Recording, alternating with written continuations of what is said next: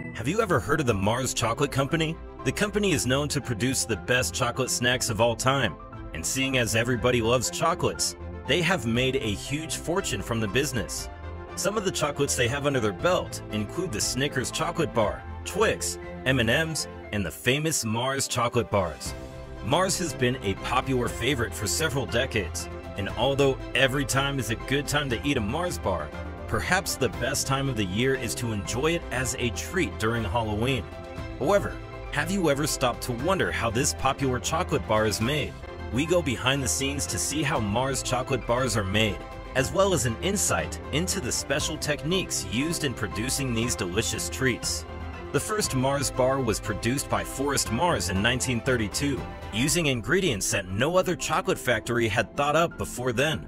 The milk chocolate that coats the Mars bar is fantastic, but the caramel and nougat filling that just melts in your mouth after each bite are the real stars of the show. Since its existence 91 years ago, Mars chocolate bars have been made using the same ingredients. However, there have been a couple of modifications along the way.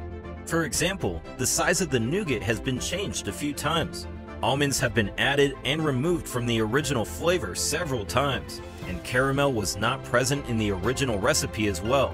After several years of trial and error, it would seem that the perfect recipe has finally been coined, and Mars is now one of the best-selling chocolate bars in the world. Mars chocolate bars are generally produced in Mars factories worldwide, with the biggest ones in Pennsylvania, Chicago, and others in the UK.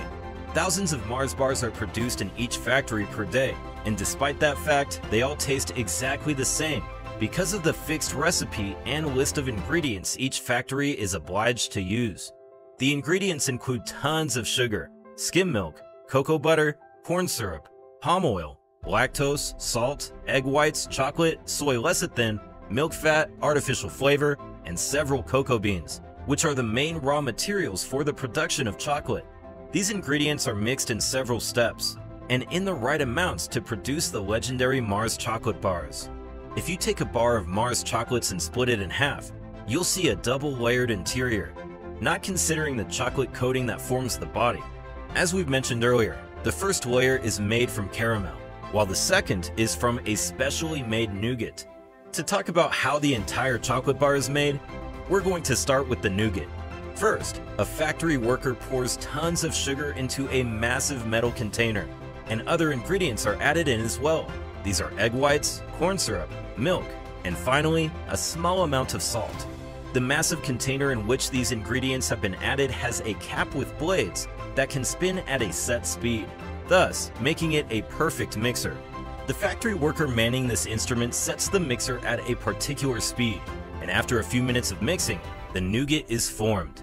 This nougat is mixed until the mixture is thick and consistent, and due to the heat from the mixer, the nougat has a higher than normal temperature after it's removed. From the mixer, the nougat is placed on a cooling roll where it is left to cool, and in the process, the mixture gets thicker, which is perfect. At the cooling roll, the nougat is also thinned out, preparing it to meet the second layer of the chocolate bar. The nougat and caramel meet at this point.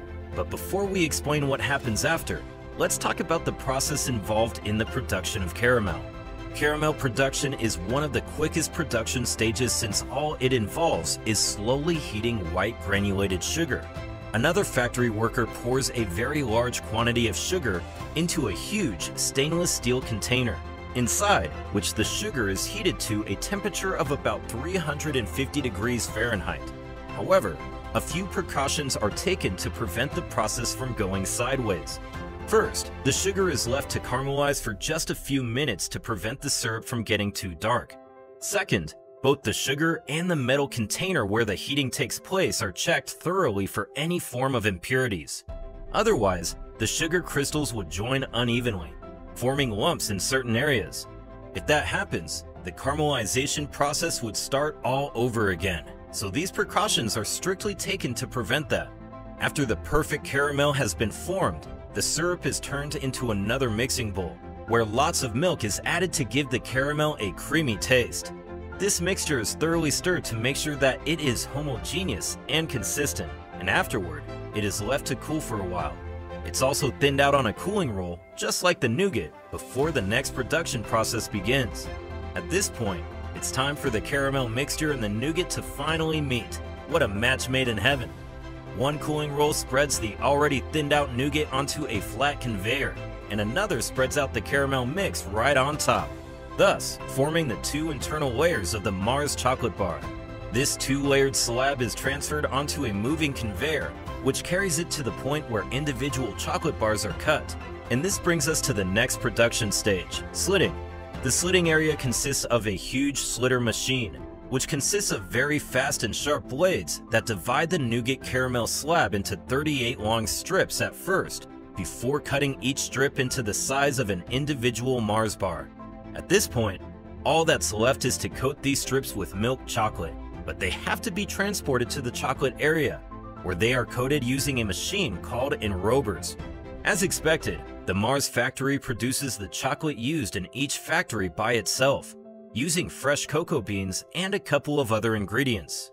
As you may have guessed, millions of cocoa beans are used for the chocolate making process. From the farm, the factory is supplied with their weekly demand of cocoa beans, and after, ensuring that only good ones have been supplied. These beans are stored in huge silos until they are ready to be used. Selected ones are cleaned and roasted to enhance the chocolate flavor. Without roasting, the flavor of the chocolate after it has been produced would be evidently subpar.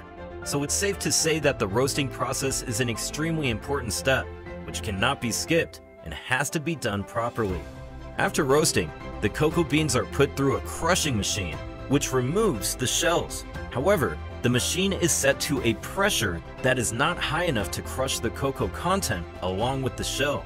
After separating the shells from the seeds, they are sent to the next production stage. Next, the beans are taken to a hydraulic press, which extracts the cocoa butter from the beans as well as other byproducts, most of which are stored to be used in the coming processes.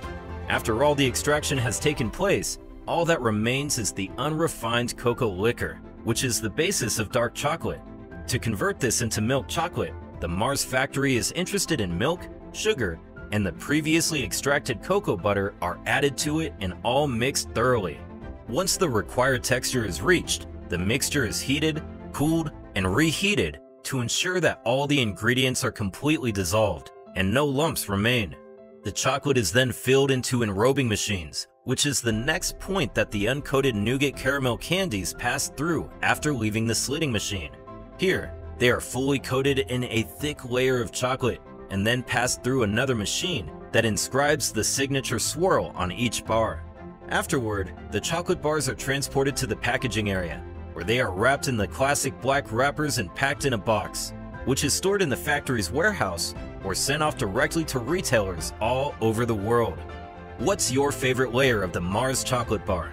Leave your answer in the comments section below.